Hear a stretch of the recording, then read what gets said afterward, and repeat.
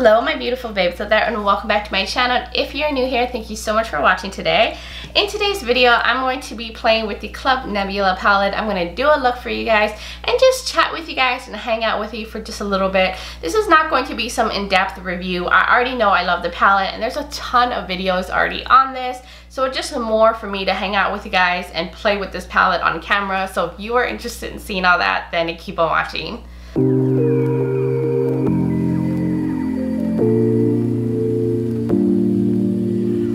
Here is this beautifulness. I'm so excited that I have this in my hands.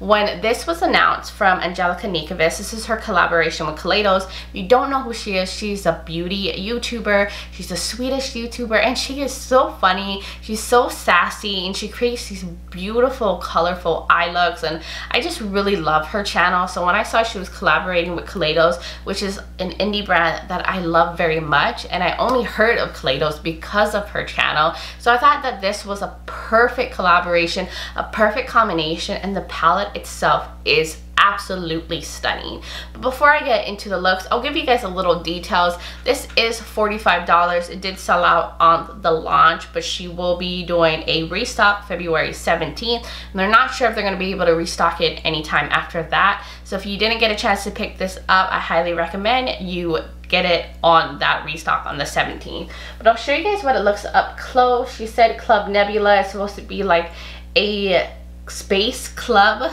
theme. The packaging is stunning. I love the colors in here, and I will link her launch video below if you want to get more information, see some live swatches, the whole inspiration for the names of the shadows, and why she made this color store and everything. It will be linked in the description, as well as videos she did where she created looks with this, because she did some stunning looks. But look at that. This is so gorgeous. There's 15 shades in here, and I'll have the shades pop up on the screen like the swatches that I did, and all the shimmers are either dual chromes or multi-chromes. And then she's got these deep mattes, warm tones, this like limey green shade. Oh, it speaks to my soul.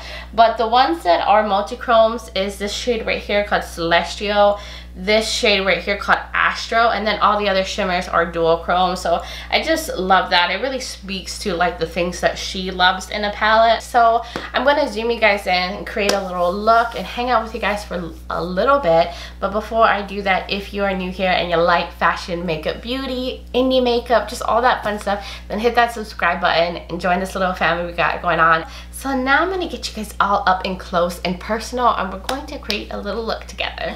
But what I want to do is I want to focus on the like purpley shades and maybe do like a little pop of green with this. But I want to go with something that matches like the little flowers on my sweater, because I just like to match my makeup looks with my outfits. That's how I pick my makeup every day. So I'm going to use some of the Kaleidos brushes that I picked up during their Black Friday sale last year. So I'm going to get this little fluffy brush right here, or do I want to do the bigger one? I'm going to take the bigger one. This is the S1 brush, but I'm going to go in with Naru, which is this very cool toned, kind of brown, cool tone, leaning purpley shade. So we're just going to use this as the starting transition shade.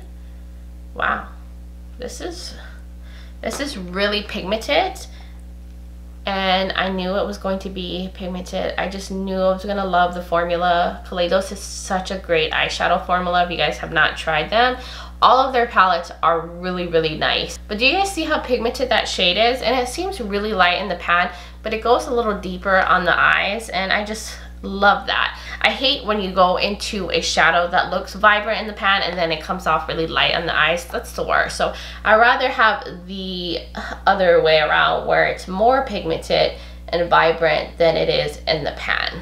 So I'm going to take this smaller brush. This is the, what is this? The S3 brush.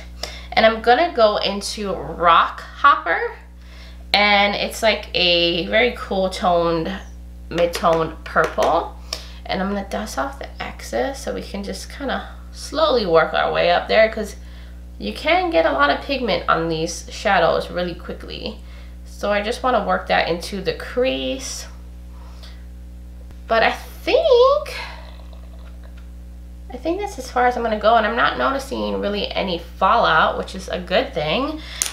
because I like to do my base makeup first, and fallout can be detrimental, especially if it ends up staining or sticking. So now I'm thinking I want to go in with a little bit of Cyclone, which is a more warm toned purple, but I just want more, like, you know what I'm saying? I'm just gonna kind of dab that in there and just see how it looks. Ooh, I like what that adds to the look. And I like that, you know, she put a cool tone purple and a warm tone purple. So if you want to lean more warm, you can with these two different purple shades. So I'm going to go back into that big fluffy brush I used in the beginning and just make sure everything looks blended. You know, no harsh lines. Okay, so because I want to take it to the next level and make this look a little deeper, I'm gonna go in with Void, this deep blue, and use the S3 brush and deepen up the outer corners. And this is hella pigmented, but I thought maybe a little deep blue.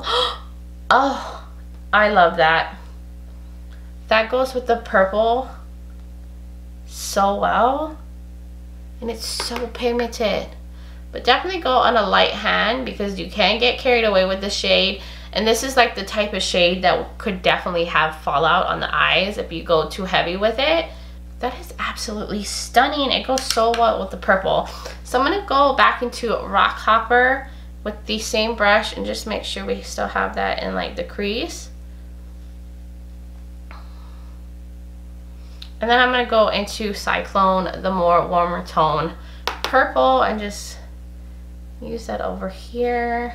So I'm going to take this pencil brush. This is the S5 brush, and I'm going to pretty much mimic what I have on the crease and top part on the bottom part. So I'm going to start with Naru, and I'm going to use that all on the lower lash line.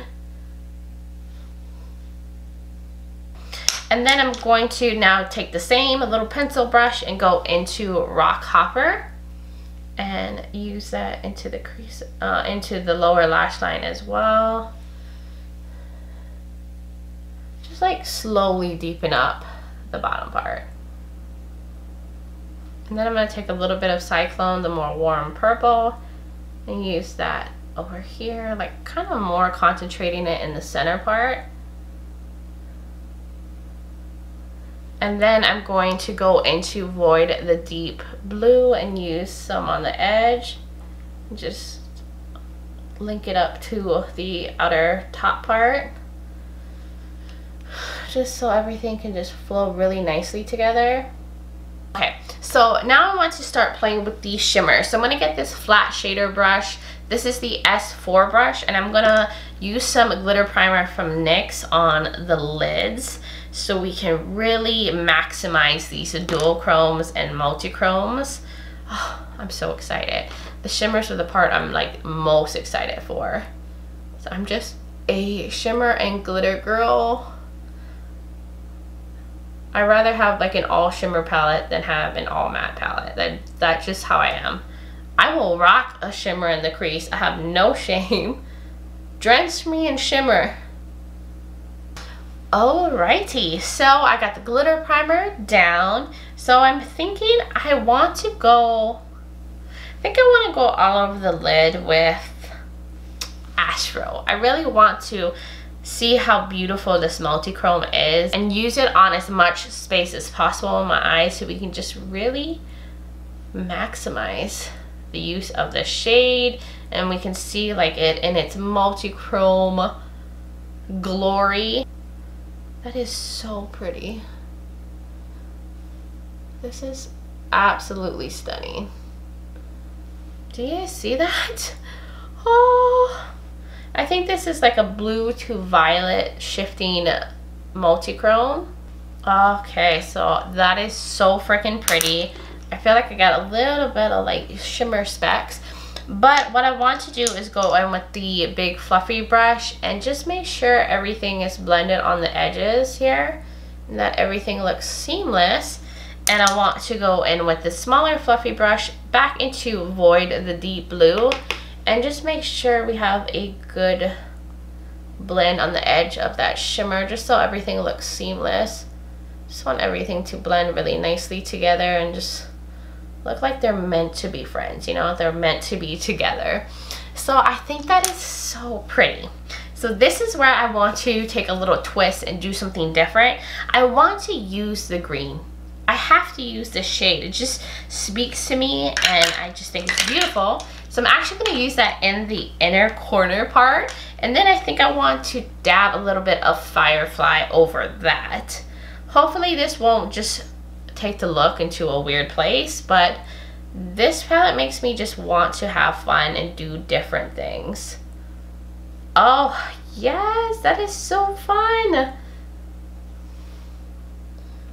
I like that a lot. Oh my god, I love that. It just brings some interest to the look. So I want to put shimmer over that, but I want to lay a little bit of glitter primer over that matte just so it can, you know, adhere really nicely to the inner corner. So now I'm going to go into Firefly and just dab in the center. So I'm not going to cover all of it. I just want right in the center. This shade is so pretty. It looks like it has like a purpley, like violet shift in it. That like mint green. Oh my gosh. It's crazy how these look so amazing on a glitter primer. I absolutely love this. I'm so happy I went in with a little bit of the green. So I'm just gonna take the big fluffy brush. I didn't add any product, just make sure everything is blended. So I'm gonna go off camera, do some liner, figure out some mascara, and figure out something for my lips, and I will be right back.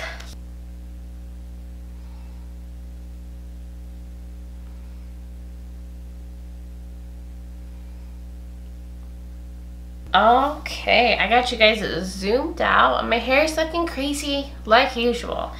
No matter how much product I use, it's the forever frizz struggle of my life. But anyways, this is the completed look and I absolutely adore this look. I love like the little pop of green. It just does something for me. Anyways, so off camera I use this right here in the waterline. This is from About Face. This is one of their shadow sticks, and I did do a video talking about Face and using like their products and using this in the video. So if you want to hear more about Face, I'll link that video below and I'll put it up in the corner if you guys want to check that out. But it makes a beautiful liner and like the waterline, and I thought it just matched so well with the inner corner. I just wanted to like tie in the green into the look. And then of course I went in with the Major Pleasure mascara from Nebula, my favorite. And then I did a little bit of a wing on top here with the Sugar, what is this called, Wingman Waterproof Micro Liner, and just, you know, did a little something. I'm not that good at wing liner. Never been good at it. I'm not gonna even try to fake on that. And then for the lips, I went in with one of Kaleidos lip tonics. This is in the shade Immersion, which I don't see on their site anymore either. It's kind of like a lip stain that kind of dries down a little bit. It's not super transfer proof, but it's a nice little mauve color, and it's more like on the sheer side like a lip stain would be. But I don't know if these like are coming back. I only see like the red shades and like their metallic ones in their lip glosses. But it went perfect with the look, and I really love these things. And that's how I finished it. What do you guys think? I love this. I'm really feeling it.